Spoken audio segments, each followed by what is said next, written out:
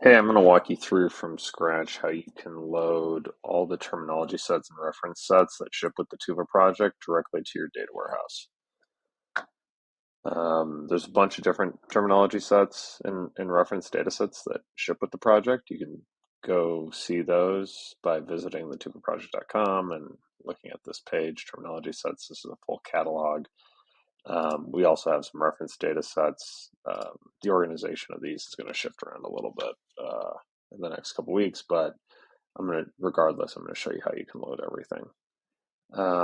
So let's do it from scratch. So I'm going to show you specifically how you can load it into Snowflake, but this should work for any of the databases that we support. To start with, I'm going to create a new database.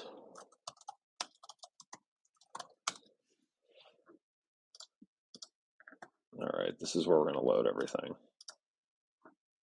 So there's nothing in here right now. Okay. Next, I'm going to pretend like we're doing this from scratch. I don't have a DBT project yet, so I'm going to create one. The only things I'm not going to explain to you here are like really what DBT is or how to configure your profile.yaml. If you want to figure that out, DBT has tons of good documentation on that. So let's just start. Actually, let me start from scratch here. Hold on, where are we? Trash, how did that happen? Let's see what's here. Okay, yeah, this is what we want. All right, so let's create a new DBT project. I'm using DBT 1.3, which is a super old version actually, but you can use anything up to the most recent version. Let's just create a new project. We'll call that dev errand 2 just for fun. And then I don't even know if more recent versions of DBT do this, but it's trying to get me to configure my profile here. I don't want to do this. I've already set that up separately. But let's cd into the project. Okay, what's in there? It's a DBT project. Yay. Let's go look at that. So first things first, when I set up my DBT project, I'm going to configure my profile. And it's got a bunch of placeholder stuff in here, but I've already configured a profile. Again, if you want to figure out how to do that, you can go read about that in DBT docs. And now I'm going to jump over to Tuva docs because they tell me how to do this in the quick start guide. And all I'm going to do is add this var. Sorry, hang on a second. I did skip past one important part. Okay, but we have that now. We should probably import the Tuva package into a packages.yaml. And that's up here in the prereqs. That's why I skipped it. So I'm going to copy this bad boy into here.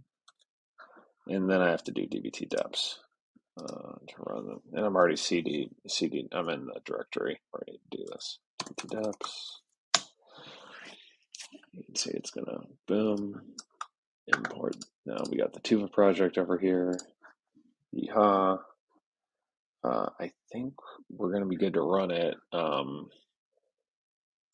And I'm just going to go do one more thing because I'm anal retentive about this. I hate it when DBT builds it and prefixes everything.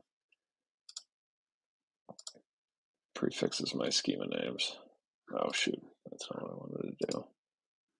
Let's actually copy the file, huh?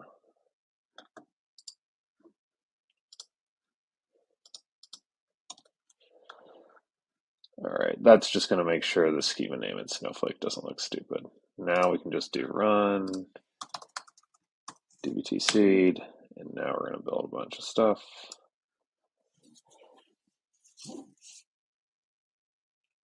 So use the variable that I put in here.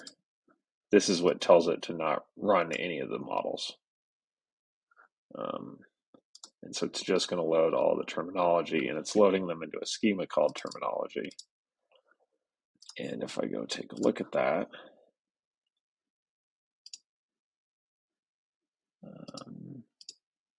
boom shakalaka. Say